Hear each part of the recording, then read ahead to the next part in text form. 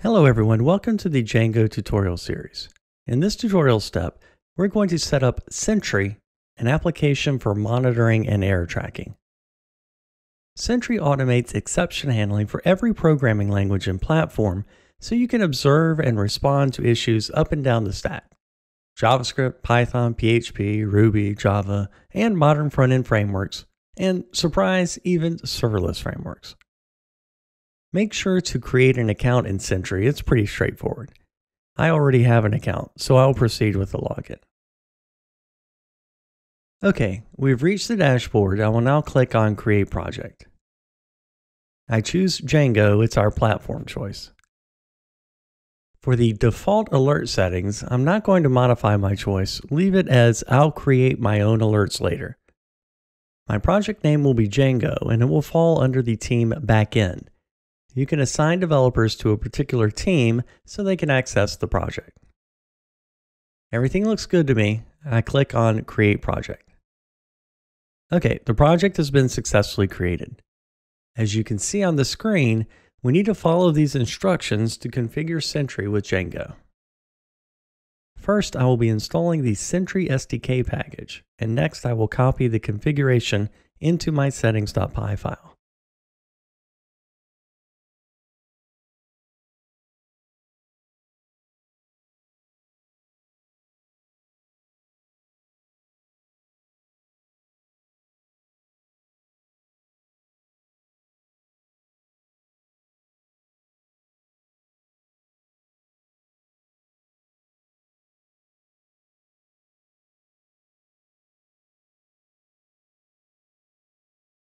Make sure when you deploy your application in production that you pass the DSN value, also known as data source name, through the environment variable.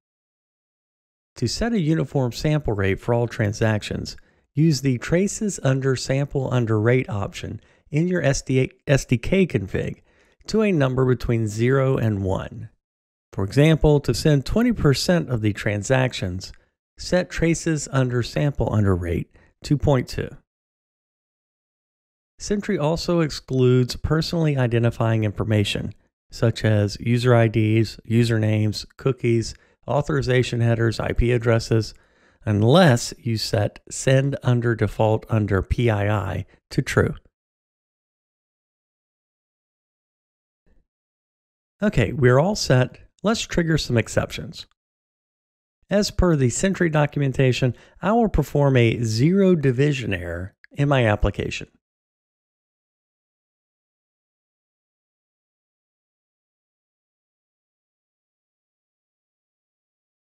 Currently, there are no events. Let's initiate our first event. I'm going to add a result variable in our create function, which will raise an zero division error exception. I'll be calling my API, and with the result, it will raise an exception, and the event will be passed to Sentry.